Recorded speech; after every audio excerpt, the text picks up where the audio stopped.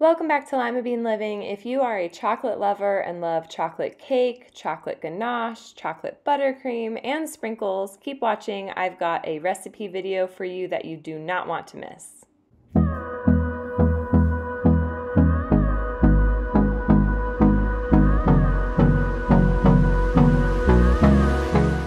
Welcome back to Lima Bean Living. If you guys are new here, my name is Emily. Welcome to my little motherhood channel where I pretty much take care of all things mom. In today's video, I am going to be sharing a chocolate on chocolate cake for you guys. It is a chocolate cake, chocolate ganache, and chocolate buttercream.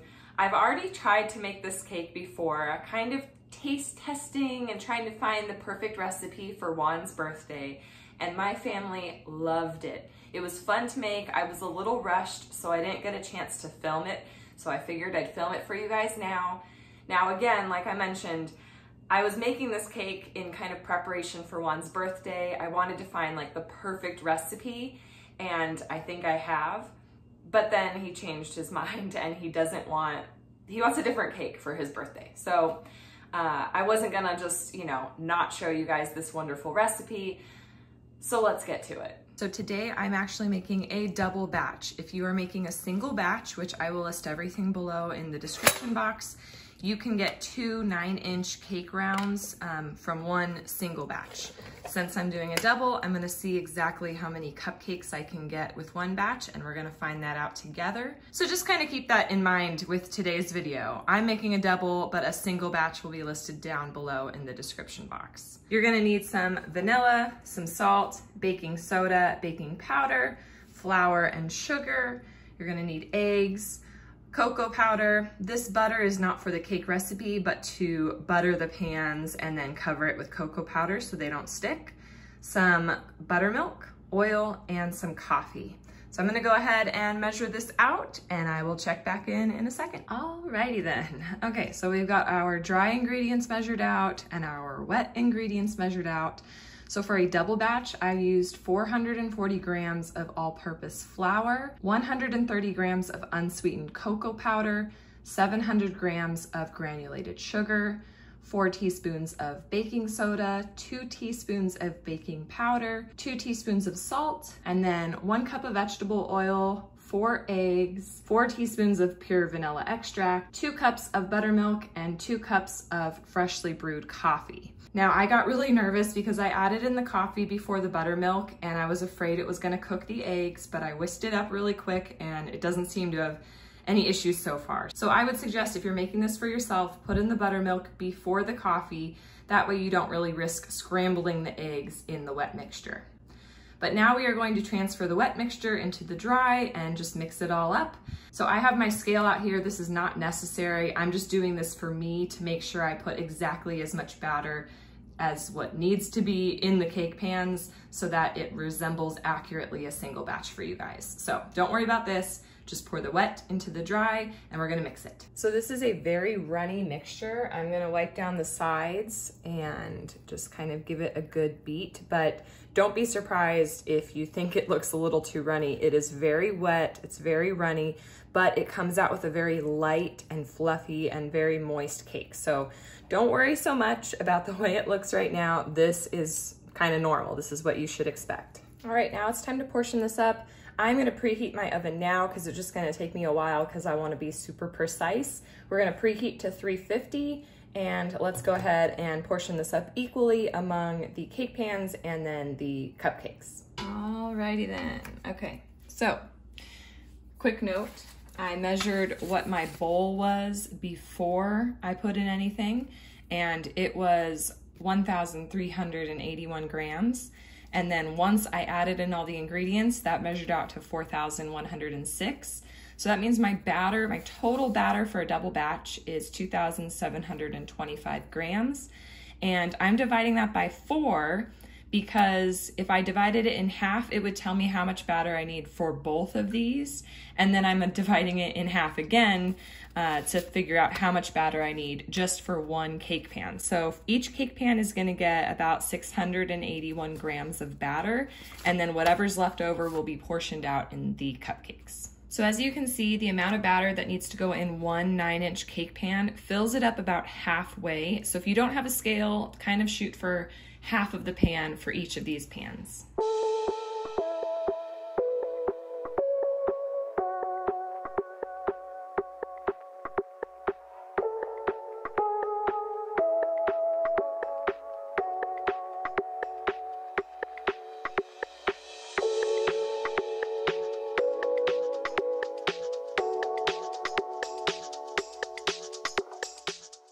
It looks like we're gonna get more than 24 cupcakes out of this.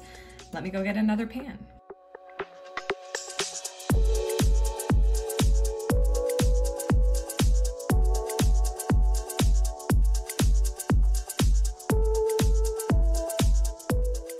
So the last time that I made these, I put them in the 350-degree oven for about 27 minutes, and that was perfect. So since I'm using the same oven, the same recipe and everything, I'm just gonna set a 27-minute timer and take it out exactly at that point.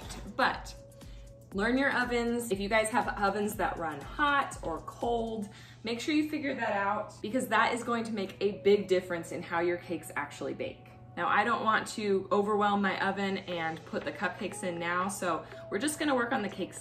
And I'm putting them in the middle, not too close to the heat up top, and let it do its thing.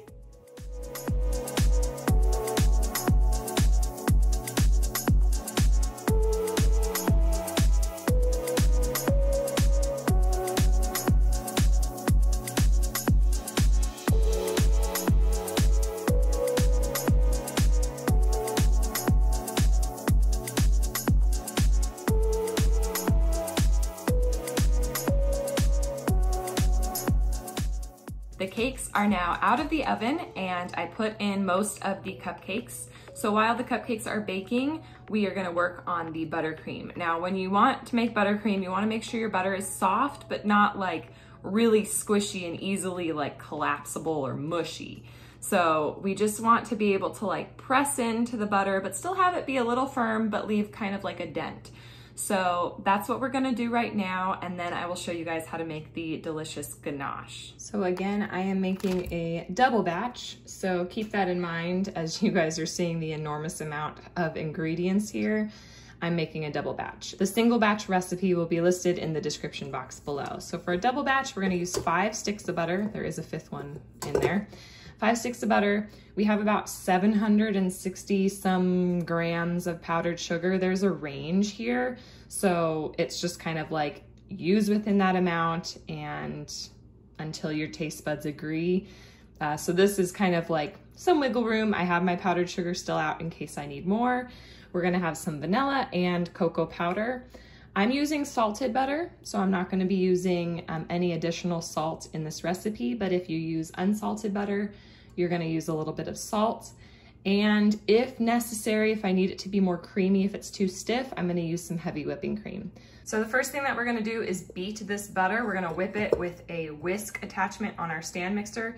You can do this with the hand mixer, but it will take a while and your hand may get tired. So I like using the stand mixer for this one. It's gonna go from yellow to a very light pale yellow, kind of off-white, and it's gonna become very fluffy. So let's go ahead and do that now.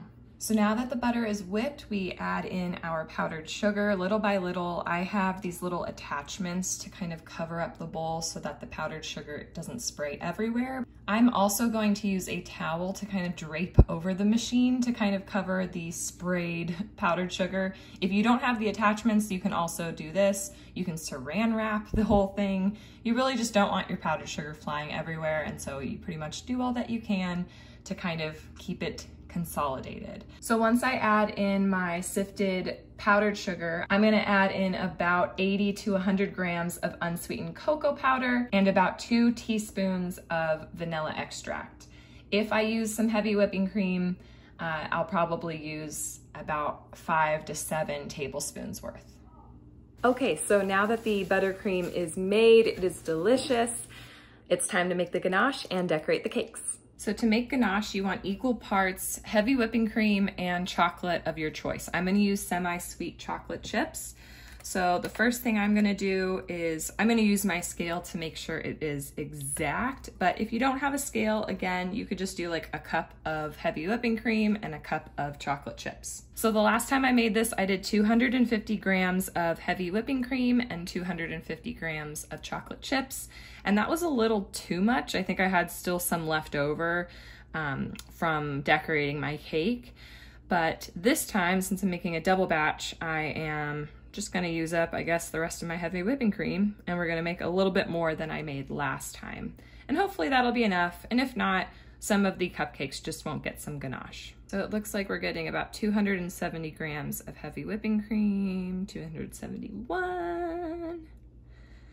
And I will just make sure that I put in equal parts of the chocolate chips when this is done dripping.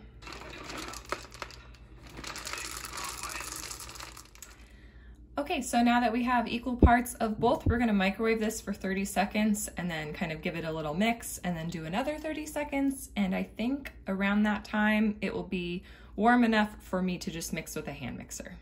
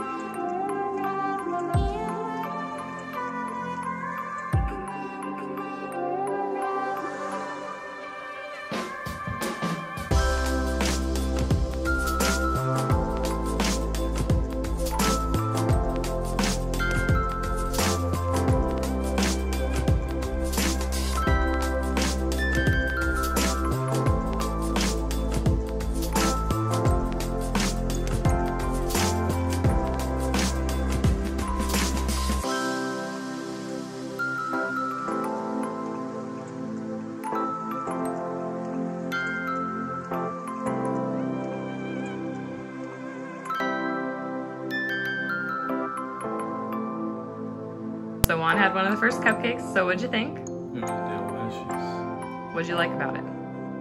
Sprinkles. Chocolate sprinkles. Yeah, so Juan had the one that looked like this, but I made a bunch of other designs just trying to use up the ganache. We did some crisscrosses. I did some like just dump ganache on top, some type of swirl. So, and these guys didn't get any ganache on top, but they were all filled with it. So there's gonna be a good bite in the center. I hope that after watching this video, you feel a little bit inspired to try this for yourself, especially if you are afraid of baking. The steps for making the cake was really easy. Again, just mixing the wet and dry ingredients separate and then together, baking it. And the decorating really isn't that tough. If you don't have any piping bags like I had, you guys can try Ziploc bags and just cut off the corner so you can make your own that way. And just try to branch out and take a risk and let me know how it went for you in the comments below. And that wraps up today's video. I hope you guys enjoyed it. Unfortunately, my buttercream wasn't quite enough to do a bunch of decorations on top of the cake, but I made what I had work, and I know my family's gonna enjoy it no matter what. They're coming over, so we're gonna demolish that cake tonight, and the other cupcakes are gonna be frozen for future gatherings, and I will make sure to let you guys know how that all goes in a future, probably day in the life video. So stay tuned for that. Please like and subscribe. I'd love to have you stick around, and I'll catch you in the next one. Woohoo! You've made it to the end of the video. If you didn't know already, my name is Emily from Lima Bean Living. Welcome. We are so happy to have you.